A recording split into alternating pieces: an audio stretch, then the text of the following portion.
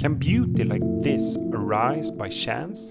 I will show you some simulations that reveal why the answer is yes. These are randomly generated creatures. Red hearts, white limbs, blue claws and green shell. If a claw touches a heart, it transforms the other creature into a copy. If a claw touches a limb, the limb is cut off, changing the shape of the creature. In this simulation I made that you can try online, 100 creatures fight it out among themselves. If we speed it up, we will see natural selection in action. Creatures with few claws and exposed hearts will soon get turned into more efficient shapes. And after a few minutes, we have a winner, this pickaxe thing with a protected heart and plenty of claws. Let's do it again. Now we get another shape, but still one with a lot of claws and a protected heart. I find this really fascinating. Everything that happens is random, but we still get an efficient outcome. But that is simply a mathematical consequence of natural selection. Better shapes will multiply. Here is another simulation where animals have more purpose. We have predators who eat prey, and the prey eat plants who spawn in randomly. When a predator eats a prey, it duplicates. When a prey eats a plant, it also duplicates. Both are set to seek the nearest prey or plant, but their attributes are randomly allocated. Predators have 3 attributes: speed, sight range and turning ability. They also have to eat or they die from starvation. Prey have 4 attributes: speed, avoidance of predators, seeking ability and turning ability. When either reproduces, there is a chance of mutation in which the attributes are slightly altered. There is no goal of the simulation, but over time we will still see more effective attributes evolving, most notably speed. These blue predators have grown really fast and are doing a dangerously good job of eating the prey. If there is no prey left, the simulation ends.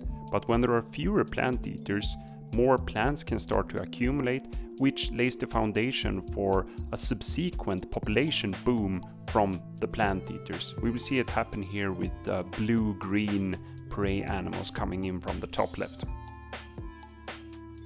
But that also means more food for predators, who then multiply rapidly. In fact, they here manage to eat all the prey and the simulation is over. Seeing the last predators die of starvation, it is really striking that complex ecosystems in nature manage to keep such a delicate but sustainable balance of many different kinds of prey, predators and plants. No wonder it takes thousands or even millions of years to develop. When AI models are trained, they usually have an end goal and a scoring system. Like if you're training an AI to learn to walk or run, there is a score for going further and the trainer selects the best genes to develop, like in this silly running simulation I made.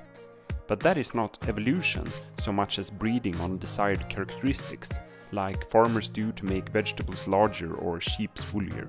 In nature, evolution works completely at random, from the 3 ingredients of variation plus natural selection plus genetic mutations. In nature, the reward is not an artificial score, but simply reproduction. Traits that increase chances of reproduction will over time become more common. And how could it be otherwise? It's a mathematical and statistical fact. But of course, it took a genius by the name of Charles Darwin to really recognize this. This is why I like simulations based completely on reproduction. They really get to the core of what evolution is. The final simulation I want to show is the most open-ended.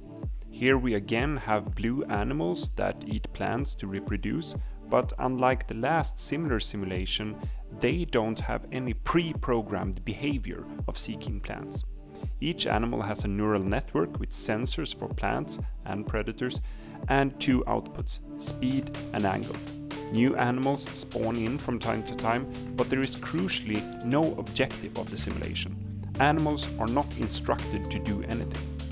But over time, simply by chance, animals that react to inputs from plants in a way that causes them to seek out plants will reproduce.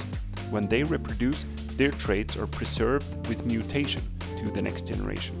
And after a while, we will see the game board dominated by really efficient plant seekers. But I did not tell them to do that. That is just what happens when we have variation, natural selection, and genetic mutations. You can find all of these simulations online. Check the description for the links and feel free to play around with them. In the final simulation, you can also spawn in predators, and if you really fine-tune the parameters, it's possible to get a kind of balance between predators and animals that go on for a while, where they evolve together. All of these simulations were programmed in JavaScript with instructions from me, but with the code written by ChatGPT. It was really fun to make them, although it took a lot of trial and error. But I think they reveal some interesting things about evolution, ecosystems, and the cycles in them. In a future video, I plan to apply the principles of evolution to political systems as well, and see how different states or empires with different characteristics or aims fight for survival. See you then.